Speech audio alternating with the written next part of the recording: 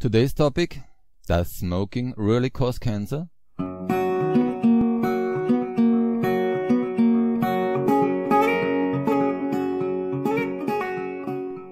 Welcome to International Academy Germanische Heilkunde by Dr. Hamer, MD.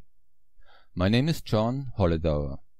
At GHK Academy, I represent the original seminar program, according to Dr. Hamer, in the English language.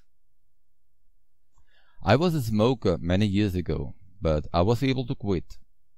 When you read on a pack of cigarettes, tobacco smoke contains more than 70 substances that have been proven to be carcinogenic, then you should think a little bit. It says over 70 substances. Not exactly 71 or 74, but about 70 substances. So, just a rough estimation. And then it says, proven to be carcinogenic. Proven? Yes? Proven by what? By experiments? But then every smoker would get cancer. What is smoking supposed to cause? Does smoking cause lung cancer, prostate cancer, skin aging, infertility, or impotence? Everything is blamed on smoking. Imagine the guilt.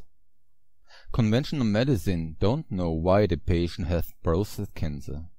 But if he smokes, it's because of smoking. They don't know the cause of impotence. But if he is impotent and he smokes, then it's because of smoking. Linking two facts together is not serious. Smoking and lung cancer, sugar and tooth decay, sun and melanoma. You can't do science with statistics. With this approach, I can prove or disprove anything I want. For example, I can investigate the topic women with breast cancer. What brand of car do they drive? One brand has to win. There is no other way. And one brand will win. Let's say that women with breast cancer drive preferable VW Beetles. All I need is the entrance ticket, a doctor's degree, and then I can write in a newspaper or in a medical journal, the VW Beetle is highly suspected of causing breast cancer. And then I can top it off with the investigation of what brand of car do women with breast cancer not drive. Let's assume for a moment that women with breast cancer do not drive the gold-colored, black-dotted Dodge Challenger.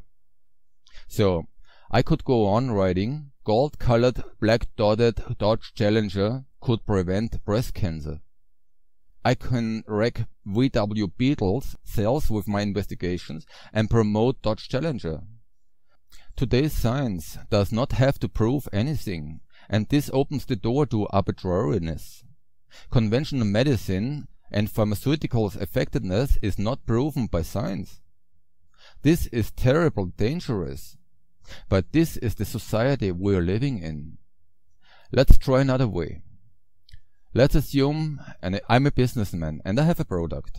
I want to market it. I write to the Ministry of Health, I have a product which contains more than 70 substances proven to be carcinogenic. I would like to have permission to market it. Good luck with this. Strangely enough, with every medication you have a package insert with the side effects. The tobacco store should also include a package insert with every pack of cigarettes. But they don't. This would also mean that car manufacturers would have to put a sticker on every car stating that driving a car could be fatal. You see, this is all pure arbitrariness. I call it arbitrary fear-mongering, the new religion. And with this new religion in place, I can be detached from the facts and laws of nature, and I can build an artificial society with its own rules and laws. Welcome to the Matrix. We are living in dangerous times, and the example of smoking is only one of so many. So truth and reality is being abolished, and fake news and fake science is being created to replace the truth, just like in a virtual world where the creator makes up the rules. We are steering towards a virtual society. This is dangerous. Think about it. So, smoking, it is not healthy, no doubt about it. You poison yourself chronically. But it's relaxing. And I would have never stopped smoking just because someone told me that it would be harmful. I quit smoking because 95% of the price of cigarettes is for taxes, and I could not reconcile with my conscience to support this fake system. Goodbye, until the following video. Germanische Heilkunde is considered by those who have understood its underlying principles to be the most significant discovery in known human history. While conventional medicine is based on more than 5,000 hypotheses, Germanische Heilkunde can be proven at any time to be the only medicine that is scientifically verifiable. With Germanische Heilkunde, for the first time in recorded human history, there is a scientifically verifiable medicine for each patient case. More than 30 medical universities have already confirmed this in the past. Still, Dr. Hamer's discoveries have been suppressed and denigrated for over 40 years. Take your health into your own hands and learn Germanische Heilkunde while you are still healthy. For this purpose, the GHK International Academy offers you an extensive program of seminar tutorials from the basics through the organ level to the psychoses. This seminar program will change your relationship with your body and your health once and for all.